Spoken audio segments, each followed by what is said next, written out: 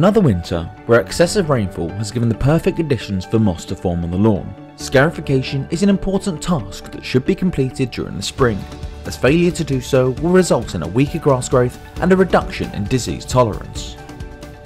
Scarification is best completed after the application of an iron sulfate product, which will kill the moss, with late March through to early May the optimum period, as ground conditions are favourable and coincide with increased growth. Regular scarification will prevent the build-up of any unwanted debris on the lawn, which will lead to other problems. Thatch will naturally grow over a period, resulting in an inferior grass quality and appearance, so it's vital that this layer is kept to a minimum.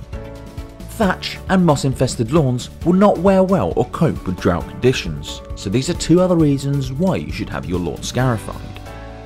There are two major points that need to be considered when deciding when the best time is to scarify.